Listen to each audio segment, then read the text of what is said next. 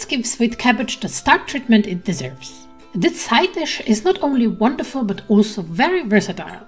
Its aroma and flavor can easily win over anyone, and the best part? It's minimal effort with a bit of time.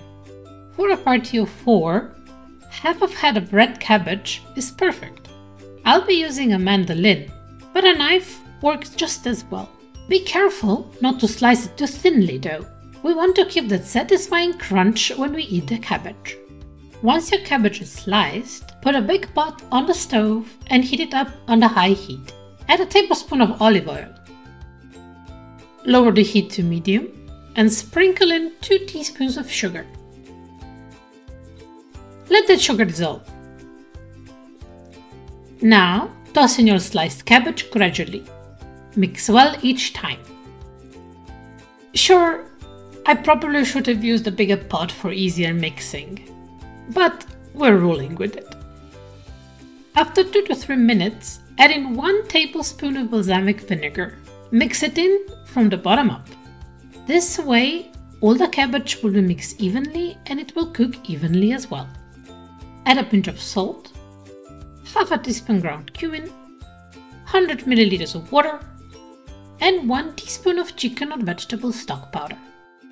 Instead of water in the powder, you can also use a chicken stock or vegetable stock instead.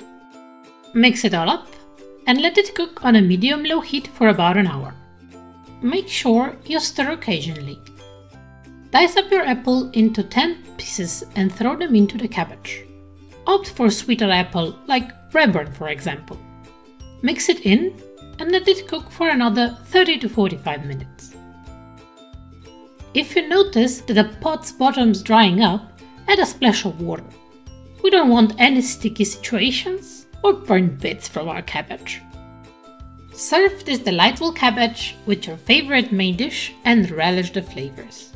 If you cannot eat it all, just freeze it once it cools. It should be okay for about 4 months if you keep it in the freezer. Enjoyed the video? Give it a thumbs up, hit subscribe, and drop a comment down below if you got any questions. Until next time, bye bye!